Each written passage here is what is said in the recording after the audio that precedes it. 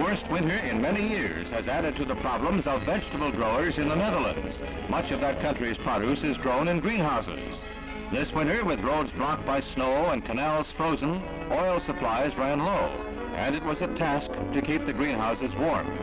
The cucumber seems to thrive, however. These greenhouses are in the southwestern section of the Netherlands, and they enable farmers to grow crops the year round. Thus, with limited acreage, they are able to produce several plantings instead of one or two. Under carefully controlled conditions, they are able to grow premium lettuce, for example, which brings higher prices.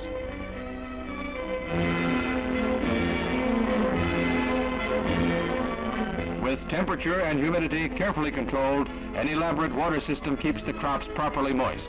With low thermometers for weeks on end this winter, it has cost the growers more to heat their greenhouses. What happens? The housewife pays in the end, of course.